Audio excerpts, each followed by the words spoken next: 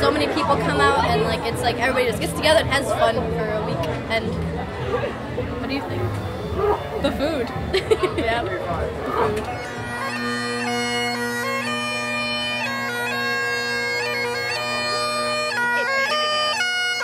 Well, everybody likes pierogies. They put everything in it. They put kraut, you name it. So I put alligator sausage in it. It's a part of the gator. I serve the tail as my alligator tail, but the rest of the gator is all ground up, just like a beef. We make that and we put it in our pierogies. We are the fun group right here. We're going to be shaking our pom-poms.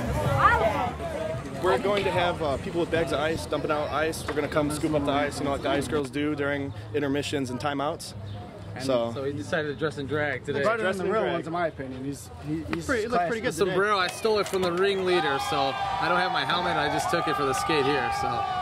And Pierogi Fest is not about being right; it's about being weird. You know, it's having a good time. Looking good quote, man. Crazy, man.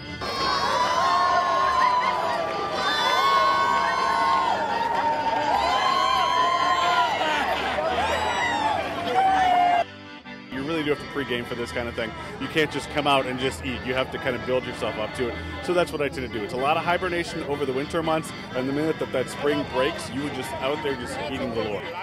Nothing but carbs. I mean, this is comfort food if ever there was some. I mean, you've got starches, you've got pasta, you've got gluten, you've got bread, you name it. I mean, you're going to get fat. If you're not, you're doing it wrong.